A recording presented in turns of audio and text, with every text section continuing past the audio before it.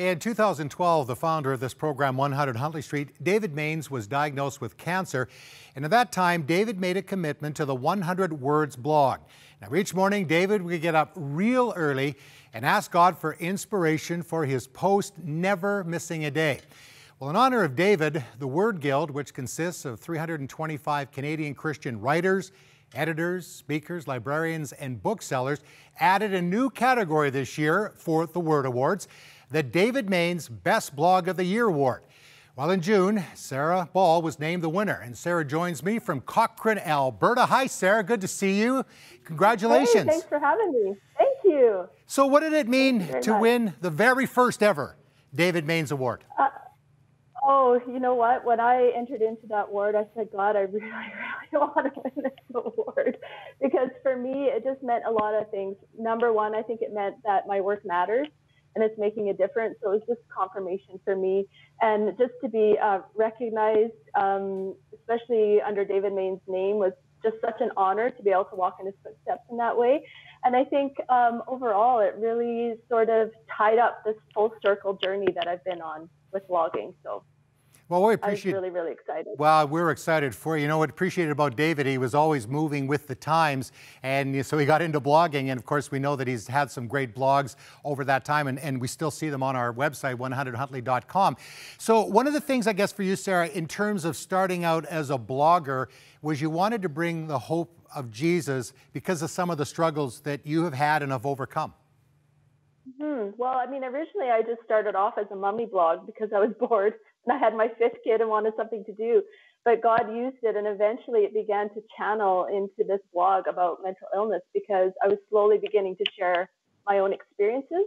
And the reaction that I was getting from people, because it was really difficult to write about in the beginning, but people's responses to me and the emails I was receiving saying, wow, this is me too. Thank you for sharing so openly about your experience, as if you're, reading my mail kind of thing. And that just really spurred me on to keep going. So I've been blogging for about 8 years now. Well, and again, you're doing a wonderful job. Now, you were on the program last year talking with our Cheryl Weber. By the way, that interview can also be seen at 100huntley.com.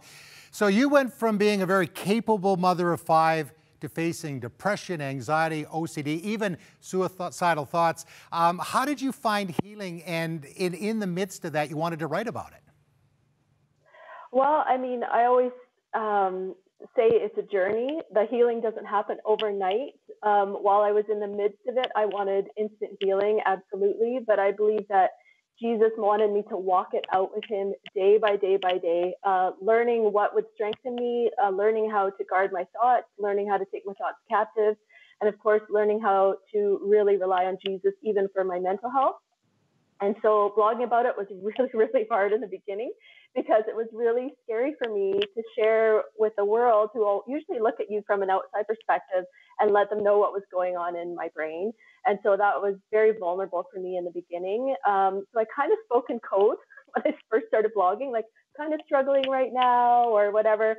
But then all of a sudden, I just really felt God tell me that my story was not mine to keep, that this was his story, and I needed to be open and vulnerable with my journey. And so what's become of that has been amazing.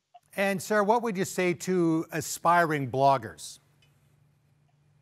Oh, I think you really need to know who you're writing for. I think sometimes we just want to write for everybody. And I think, second of all, that it's not about us. And so a lot of bloggers in the beginning, they feel like people want to know everything about them, but they don't. People want to know what your journey is so that it can relate to them and their journey. So that's definitely my 2 pieces of advice. It's not about you, and really know who you're writing for. Well, you're writing to many people, and I know part of even here at 100 Huntley Street is talking about mental illness, breaking down that stigma, and I know that you're doing that with your blogs. Today, you're married, a wonderful husband, 5 kids, and again, keep pumping out those blogs, Sarah, appreciate it. And if you'd like to learn more about Sarah, her blogs, you can go to her website at saraeball.com, and also you can order a copy of that great book that we talked about here on 100 Huntley Street last year, Fearless in 21 Days. Again, congratulations, Sarah. Thank you, appreciate it. And we'll have more of 100 Huntley Street right after this.